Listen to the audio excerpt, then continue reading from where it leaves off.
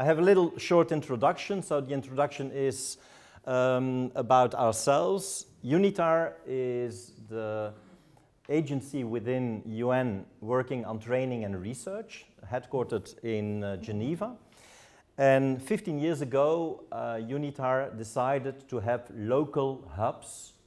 Those hubs are called CIFALs. CIFAL is a French abbreviation. It's Centre International de Formation pour des Autorités Locales, so international training centers for local authorities. In between, we call them international training centers for local authorities and leaders, so the L became leaders. The idea is to have training centers. We have 18 of them worldwide. One of them is based in Antwerp, Flanders, Belgium. And since 5 years, we are working within the context of the Flemish-Belgian context on the SDGs based upon the CIFAL Center, where I'm director of. I think that's the most important thing. As introduction, you can find more information on our website. All those CIFALs, so what is the specific role of the CIFALs? That is giving trainings on UN texts. We are not academic people, we are not higher educational institutions, we are training centers on UN texts. That's very important. We, as CIFAL Flanders, chose to work on 3 major topics: human rights and businesses, the idea of the new urban agenda, that is the future of our cities, and thirdly, the Agenda 2030 for Sustainable Development. Other CIFALs are working on other topics, and we try to have also sort of peer-to-peer learnings through the network internationally. So that was the short introduction. So now I have 4 blocks of more or less 10 minutes. The first one is the key question, of course, of today, and I have only 1 slide. That is, what is this Agenda 2030 for Sustainable Development? Well, let's look at the cover. On the cover you see 3 elements. You have a title, you have a logo, and you have also United Nations. So this is already the summary of this new text, this new agenda. It is an initiative of the United Nations. It is about sustainable development towards the year 2030. And, very important, it's about transforming our world. This is a very ambitious title for a cover of a UN report, Transforming Our World. And in between you see the logo, and nowadays the logo is also available as pin, so this is not about the LGTB movement, because sometimes people ask me on the train, are you a member of an LGTB movement? No, this is about the Sustainable Development Goals. So this is the cover. When we look at the text, I brought the text with me. In the English version, it's a text of 35 pages, in the Dutch version 40 pages. This is a text that everybody can read. It's not a very technical text. If you have some skills, you can read this text and you can understand this text. I can prove you there are some other UN texts that are more difficult, more technical. So everybody can read this text and can understand this text. This text is a resolution. That means it's a non-binding, legally non-binding text. It's not a treaty.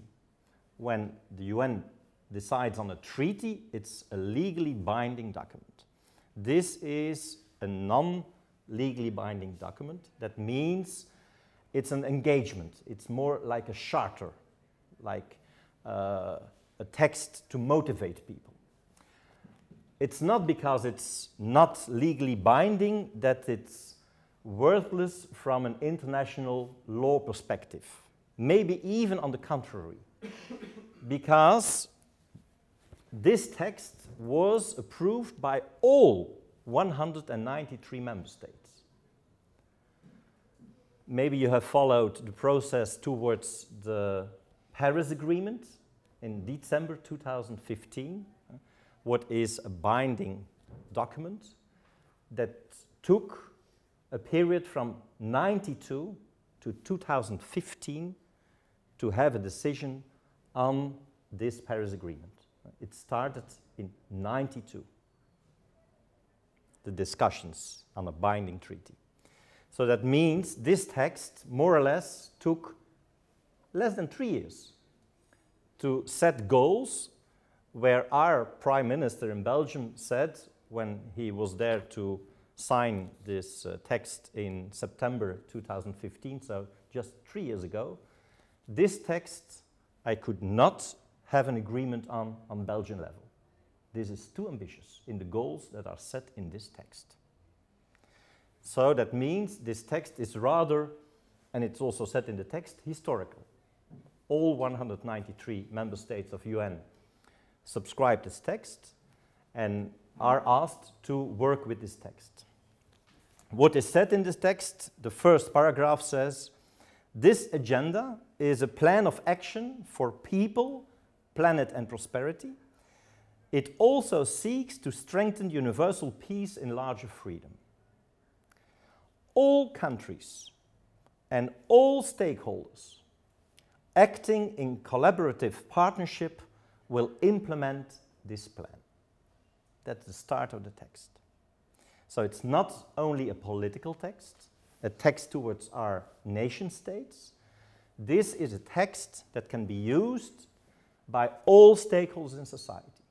Higher education institutions, trade unions, NGOs, companies, small and big, multinationals, etc. And also all levels of political authorities, cities, municipalities, provinces, like in Belgium also our regional entities like Flanders, the Walloon region, Brussels region. All political authorities are asked to look at this text and to see in which way they can participate in helping achieving those goals. So this is like a moral compass for the future. It's a guidance for political leaders and for all leaders in society, whether you are in the non-profit or the profit. And that's new. What also is new is that this text combines the 3 pillars of the work of the United Nations. It's the first time that, at the one hand, our tradition of human rights, we are celebrating now in October the 17th anniversary of what? The 70th anniversary of what at the UN? The Universal Declaration for Human Rights, 70th anniversary, signed in 48. So this text is combining this tradition of human rights with a tradition of peace and security. The UN was created after the Second World War. And the newest one, the newest baby, sustainable development. Started in '87 with the Brundtland Report, the first report of UN on a global level to say sustainable development needs to be in the core of the work of the United Nations. And so that means that the youngest one of the 3 pillars is now taking the lead, is putting in front of the cover. It's about sustainable development. And this text is combining the idea of sustainable development with the link towards peace and the link towards human rights.